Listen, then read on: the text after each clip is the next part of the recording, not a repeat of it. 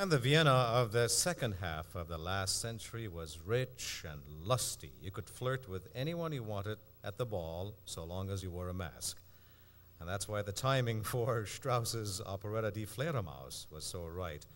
He wrote it in 40 days and nights, and frequently waking up in the middle of the night to scribble themes on his shirt cuffs.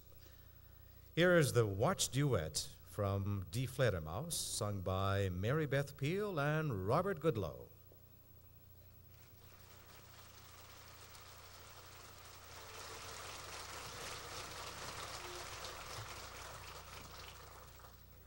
Just like to, each in our own way, try to explain our side of this predicament that we find ourselves in. Since some of you may not be familiar with the operetta Fledermaus, it takes place, as you heard, in turn-of-the-century Vienna, and it's about the same as things are nowadays if you watch the soap operas or if you just live ordinary life, I guess.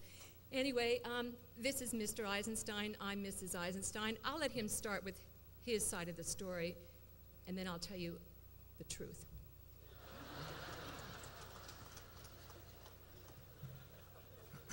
Well, I'm a very dapper guy, as you can see, and I think I'm quite a ladies' man. I also have quite a temper, and in this case, my temper has gotten me put in jail for 7 days, and I'm off to jail at this particular time, except that a good friend of mine finds out that there's a very fancy dress ball coming up, and he gets me to go to the dress ball instead of jail. So I get all dressed up in my tails and my top hat, and I waltz off to jail. At least that's what my wife thinks, and she makes some comments about the fact that I'm dressed up in tails. And of course, as she said, today anything can happen, and only the best people are going to jail today.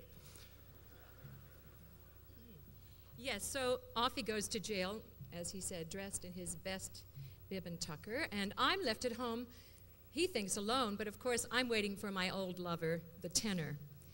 And just as the things are starting to get interesting with the tenor, the friend who invited my husband to the ball also arrives to invite me to the ball. So I think I can probably arrange to meet with the tenor some other time, and I decide to go to the ball as well. Now, I decide to go masked as a Hungarian countess. Now, I get to the ball, and of course, I recognize my husband right away. Guess what? He doesn't recognize me. So the rest is sort of takes place in the confines of the next duet, where he tries to woo me in the very same way he wooed me a few years ago.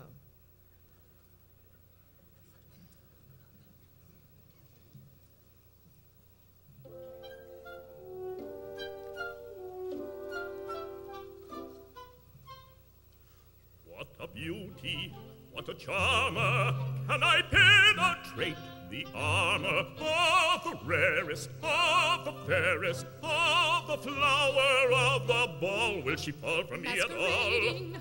Undercover, he approaches me as lover is a liar, ever liar. Just you wait, dear Eisenstein. I will make you toe the line. I will make you toe the line. Like a fleeting magic vision, you may vanish from my sight.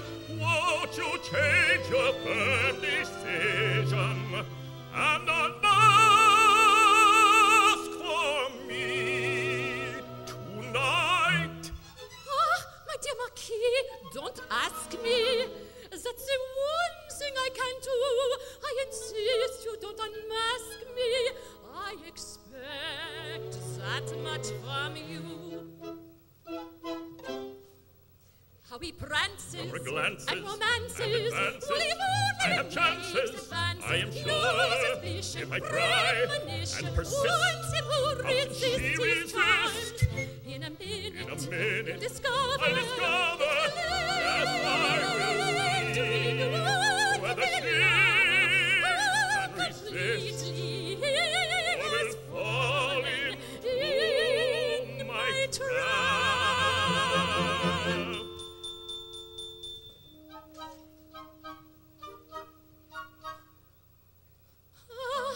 My heart quick and tender, and my brain begins to spin. No, she's going to surrender. Pretty soon she will give in. Ah, my pulse is beating wildly, throbbing on tick-tock, tick-tock. Could we measure its pulsations with your precious little clock? That's just what I want to say. Let us count him right away. Yes, let us count. Yes, let us count. Yes, let us count them right away.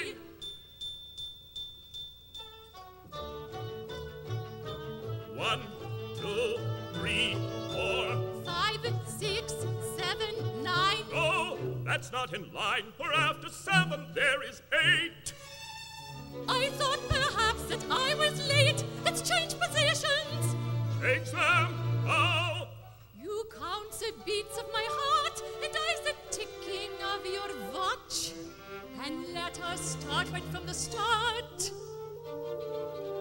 Now let us count without delay. Just right away. 1, 2, 3, 4, 5, 6, 7, 8, 9, 10, 11, 12, 13, 14, 16, 17, 18, 19, 20, 30, 40, 60, 80, 90, 100. With us not 609. My goodness, we can't be that far.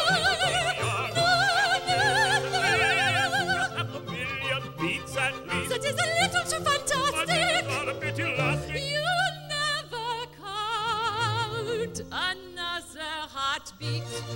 She took my watch away from me. How unkind. I thank you sincerely. If you don't mind. I'll cherish it dearly.